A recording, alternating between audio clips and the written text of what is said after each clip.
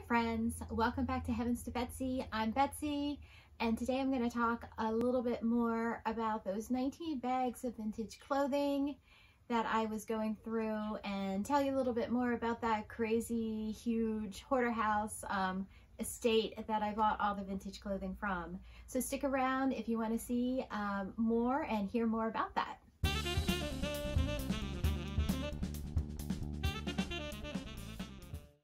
Let's talk a little bit more about this hoarder house that I was in.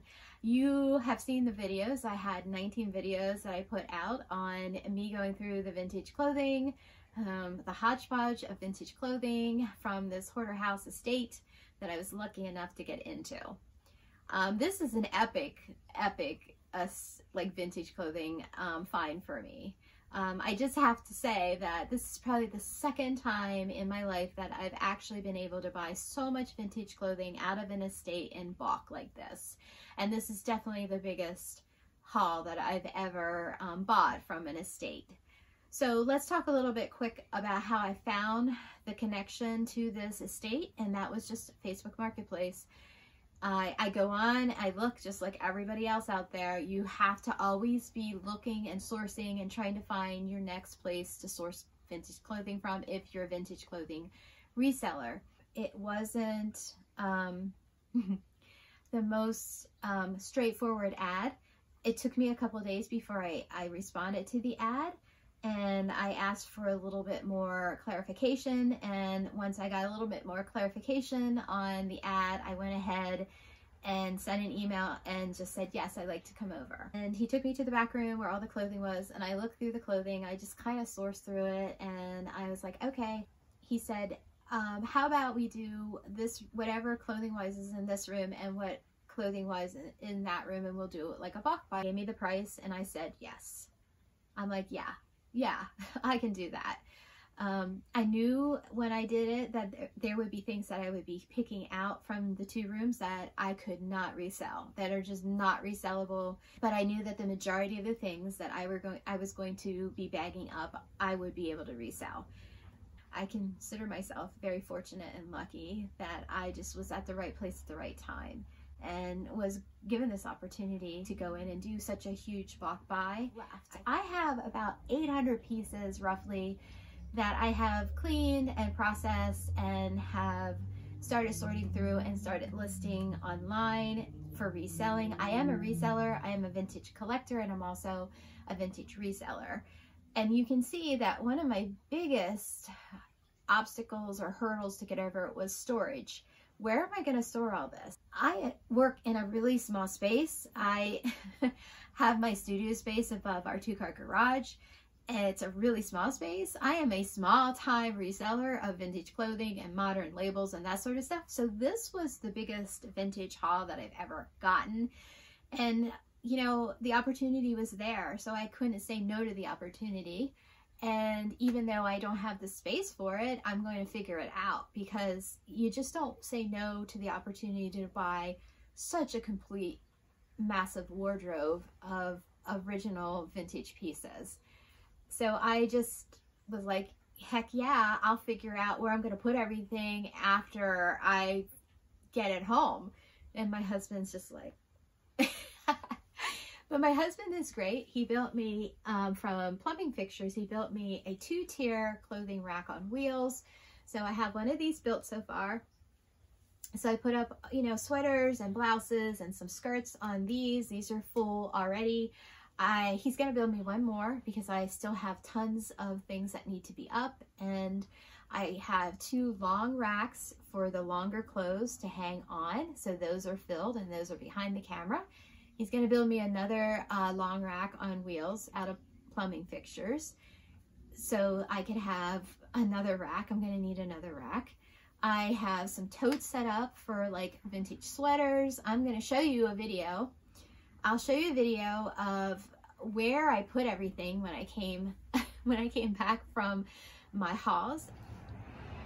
I'm just giving you a quick look of what I really have left that I have not started to process yet.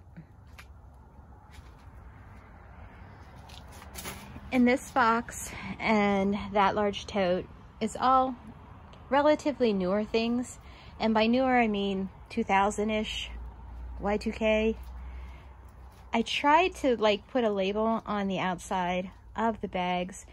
This one is like miscellaneous 70s. A lot of polyester things in there. I mean, these are things we've gone through already. This is 90s in there. Some 90s in here. Vintage coats. I haven't really started to tackle the vintage coats. This is a tote that's full of vintage sweaters. I have 2 bags of coats. I didn't show any of the coats. I have 3 bags here of donations. This container is just filled with all the slips. I've been making a mess. This is just filled with slips that we went through. It's also filled with underwear, bras, long line bras. So yeah, so this is kind of my staging area.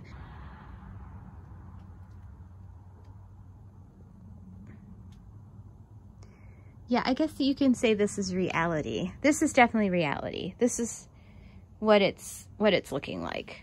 You know, I have 19 videos out of some of the bags that I went through showcasing vintage clothing. It was a mix of different eras and different styles in there, but I didn't show all the bags. And the reason why I didn't show all the bags that I got from the haul is because there was a nice mix of newer, I'm gonna say newer clothing, and I'm not saying newer as in like 2 years ago. I would say probably, you know, 2010 Walmart, your grandmother wearing those soft knit cotton like attached tops. Some of them had condition issues, and I knew right away that these were some things that I just didn't want to show. I didn't think there'd be an interest to see. But in all reality, because it's not all like perfect things that you find, and I did buy everything in bulk, and I knew that I was going to have clothing like that. I just didn't think I needed to show all of that on, you know, my videos. I did get a phone call the other week. There is more vintage clothing in the house, and so I will be going back to pick up more vintage clothing. Actually was back the other night and picked up 4 metal under the bed suitcases that was used for storing things. He found them under the bed. I did a video of me opening up the one case because I had vintage clothing in. So I'm going to splice this in right here.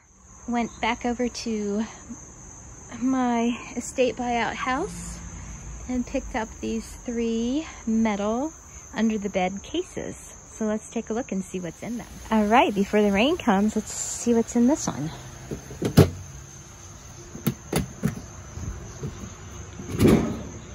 Oh, nice. All right, looks like we have a 70s knit top. Cute little pullover. This is, ooh, a Jordache terry cloth top. Just a little pullover. A 70s made in Brazil. It is a nylon. Yep, 100% nylon. Little pullover top. Wow, check this out. So part knit, part acrylic polyester. It's got a jungle theme. So probably 70s or 60s. It's got a back zipper on it. Another little polyester, or nope, nylon 70s top, late 60s, 70s top. Really cool skirt. Look at those colors. And it's still new with tags. Some sort of knit baby outfit. A little knit baby top. Just looks like knit kind of thermal top.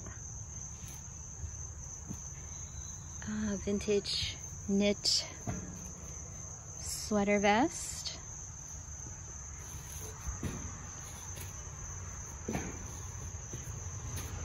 Uh, 1960s, 1970s polyester pants. Cool little faux pocket there. And nice wide leg on the bottom.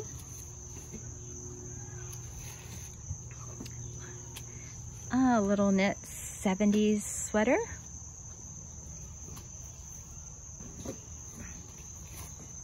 Looks like just a little jacket, like a linen jacket. A little ribbed, probably 60s, 70s top. Another pair of pants with wide bottom legs. It looks like some sort of skirt that needs to be hemmed. Check out that. Cool hats. It's the first time seeing hats. So a little knit hat, like a beret with a little palm on the end. Ooh, that one's cute. Little knit beret. Oh, this is, look at that one. Kind of reminds me of like a prairie style Holly Hobby hat in red. Very late 60s, 70s. Also in pink, like a little bucket knit pink hat. That's cute. This is a hat with a scarf attached. Look at that. This one has a tag in it. It is a cocoa knit made in Taiwan. Look at that fun one. Fun little hat. I think that one might have been handmade. A fun little scarf.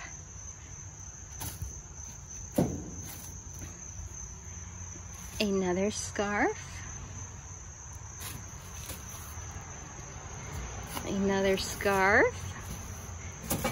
I'm not sure what that is, but it's something. A little baby hat. Ooh, what is this? I'm not sure what this is. But cool little palms on it and fringe, and one in orange. That was a fun container. And yes, this awesome jungle half knit late 60s top came out of that metal container, storage container from under the bed. So I am still finding really cool gems like this out of this house. I'm so excited to see what else is in the house. I'm gonna just talk a little bit about Catherine, who is the woman whose estate clothing I bought.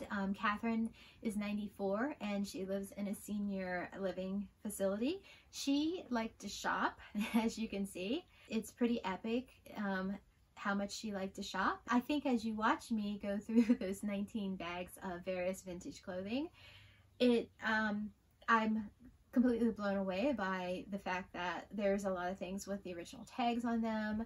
There's a lot of duplicate items. There were things in perfect condition without tags that it doesn't look like she ever wore them. I don't think she ever actually enjoyed wearing them. It just amazes me the amount that one woman had in her collection and the fact that she kept it all these years. It amazes me that Catherine was able to amass such a huge collection in such a small house that she lived in. They had a daughter who passed away when she was 22 in 1972. I don't think I have completely hit upon all his sister's clothing at this point. I think that they're probably upstairs in the attic still in boxes, but they were not donated. He said his mother did not donate anything. She kept everything. She was not one of those people that donated to the church bazaar for their annual summer yard sales to raise money for church. I just want to thank you for subscribing and watching, because I think that's really awesome that I get to share this time capsule wardrobe with people. I think some people think it's really interesting. I think it's very, very interesting, and I love getting to know families and getting to know the history behind people's families and their clothing and how they acquired so much of it. I find really fascinating. I hope you stay tuned for what else is going to be coming out of this house. I think it's going to be interesting. So stick around, and I'm looking forward to sharing some more videos with you from Catherine's collection. Thanks for watching, and I will see you real soon. Bye-bye.